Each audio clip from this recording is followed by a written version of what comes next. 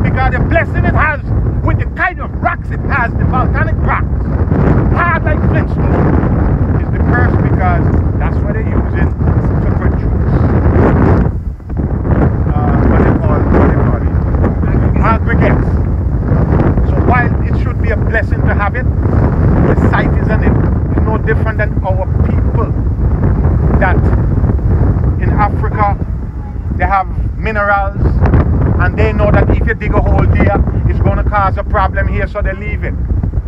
It's as simple as that. Now, recently I had some people come Antigua, and they say, well, how come nobody live down here? And you look behind you, you now go. Now, this site, this is the Amazon of Antigua. In other words, Big Creek is the Amazon of Antigua. It's the biggest body of water that goes to the sea from Antigua, and it comes from right between here. Now, down there is called the Flushing. It's swamp. So Antiguans who know it don't live there. So some people come and live there. And when rain come and it flood, they wonder why. Look at it.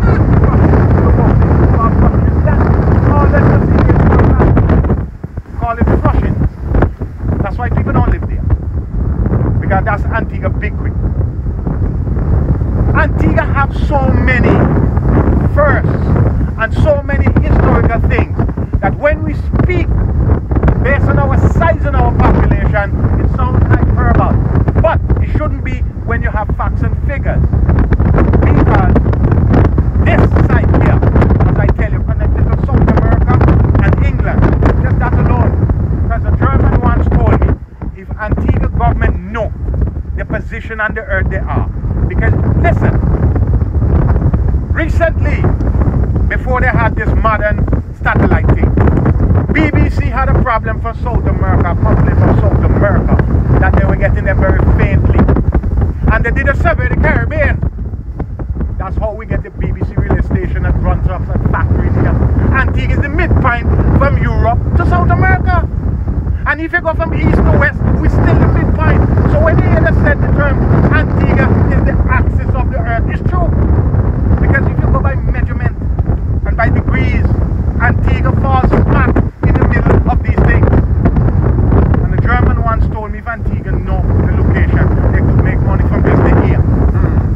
Just from the ear. And you know, it's amazing when I speak, and I keep telling people, when I speak and you go to the archive and the museum and don't find what I say, I'm not subjected to that because I'm not a historian, I'm a griot. You see, the difference is, here it works. You have the people who do it. Then you have the griot. Then you have the scribe. Then you have the historian. The historian runs don't read the book and come back and tell you. Today's Sunday. But if you read in that book that today is Wednesday, you read to you today's Wednesday to him. But the griot is the man who said, no, my elders told me today was Sunday because so. It's an explanation. How this griot business work? The elders get the youth and explain their life to this youth, hoping that when they die, like my father died 25 years ago, but he's alive because I call his name every day. You only die when your name stops calling. This is why Jesus is alive. This is why Selassie is alive, because his name is called every day. When your name stops calling, take. And this is why you see those youths here. Those are the most important people here today. Those youths. Because much of what I'm saying today, I get it when I was 6, 7 years of age of Antigua. I didn't get Antigua in a schoolroom. When we went to school, nobody was teaching us anything about Antigua in a schoolroom. You go around Antigua, the average person, and ask them, well, why is this? Why is that? They can't tell you because they don't give us our story. They give us their story. I learned about Henry VIII and his wife in my schooling. Those are the people I learned about. Europe.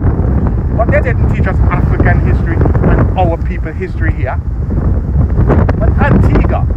Now you imagine, just as the brother was telling you early on, just check it out, 365 is equal Antigua. And then when you go to the airline and you put on your baggage, the abbreviation is ANU. And the brother wrote a book, ANU, which is the same thing, the symbols, everything just add up. But a lot of people see things and they don't ask questions. And I tell you this much, all of you who have young children, don't you ever tell your child he's talking too much. Don't you ever tell your child, don't ask no question. Because when I was a child, you couldn't dare tell me in front of my father, hush my mouth. He tell you if you can't answer him, send him to me. And that's how you raise children.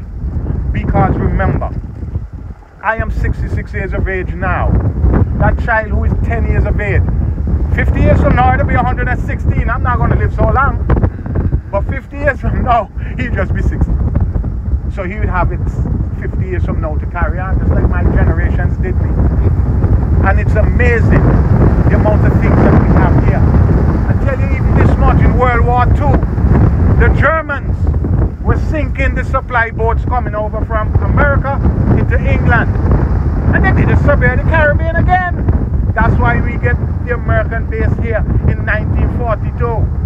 The one at Parham, they called that the top base, that was the naval base. And where you call the airport now, Coolidge, that was the Air Force base. You know?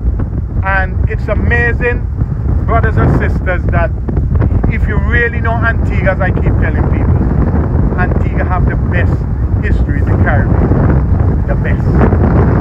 With you facts and figures. Brother said we're going to move up to the next point. I'll give you another taste up there again. Thank you for this. Yes, family, give the courier a round, you know.